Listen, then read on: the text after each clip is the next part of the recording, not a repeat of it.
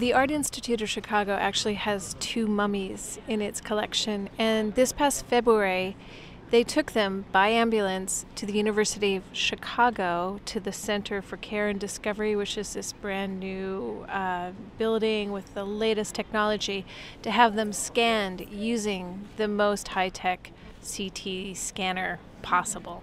This isn't the most easy of undertakings. These are actual humans, of course, thousands of years old, and they're in these beautiful cartonnage or coffins, or in one case, just the wrapping, that are incredibly valuable, delicate, and, there's a whole new kind of regime of how you handle mummies now, very respectfully. So they loaded them into ambulances because ambulances are designed to transport humans who are in critical condition.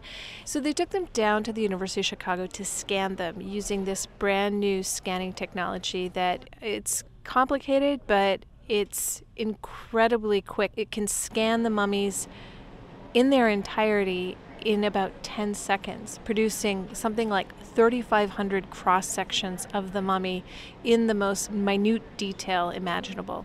These are mummies that have been scanned before, but not since the late 80s, and so clearly the technology is much more advanced at this point. They know the names of the mummies and they know quite a bit about them. Usually the caskets they're buried in have all that information. The male mummy is Pa'ankanamen, and the other one is known as Wenihotep.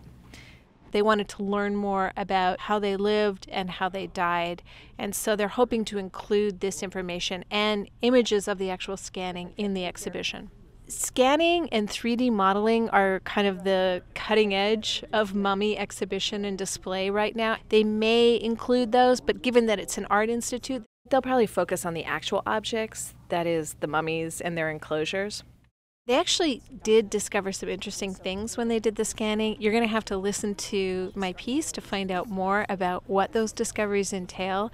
It was incredible to me. So these art handlers in this high-tech radiology lab, and we're inside the scanning room looking at the images of the mummies they've produced, and radiologists are flocking around us like they've never seen anything this exciting. I mean, these are people who see this kind of they see images of the human body all the time, but the mummies were fascinating to them and they just couldn't stay away.